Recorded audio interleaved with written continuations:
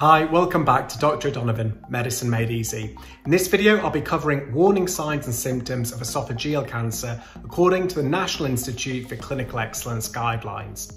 Now, just to make this video as clear and as easy to understand as possible, another word that you might use for the esophagus is the gullet or the food pipe. So the guideline is pretty clear and suggests that if a patient comes to see you with certain red flag symptoms, you should offer an urgent direct upper GI endoscopy, which is essentially a camera test, to be done within 2 weeks to look for potential esophageal cancer in patients who've got one of two things: dysphagia or weight loss in people aged 55 or over with certain accompanying symptoms. So the first important red flag symptom that would warrant a 2-week wait referral is dysphagia, and that's the medical term for difficulty swallowing.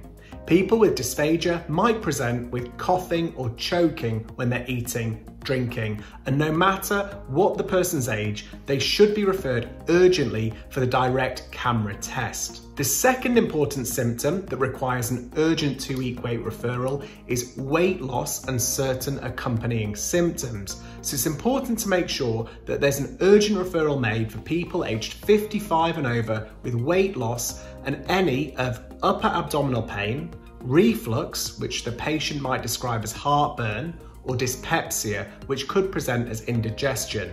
So that's the first part of the guideline covered, the patients who need to be referred on a 2-week wait rule urgently for direct upper GI endoscopy. So now let's cover the next part of the guideline, which deals with those patients who might have cancer, but rather than a 2-week wait referral, they need a non-urgent direct access upper GI endoscopy to assess for esophageal cancer.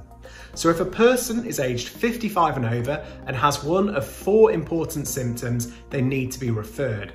The first important symptom is treatment-resistant dyspepsia, and that's essentially reflux that isn't responding to a course of medicine such as omeprazole or lifestyle changes. The second is upper abdominal pain with low hemoglobin levels.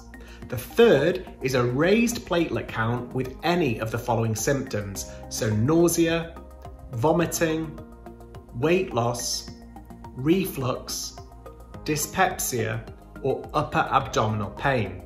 And the fourth is nausea or vomiting with any of the following, so weight loss, reflux, dyspepsia, or upper abdominal pain. These will all need a referral. Finally, anyone with hematemesis, which is where there is blood in the vomit, will also need a referral for an upper GI endoscopy, which is the camera test. Thanks for watching the video. I hope this was useful. And if you're a patient who's concerned or worried about anything that I've discussed in this video, please see your doctor. If you found the content useful, please subscribe to the channel for new medical education content, which I produce every Wednesday and Sunday. And until next time, bye.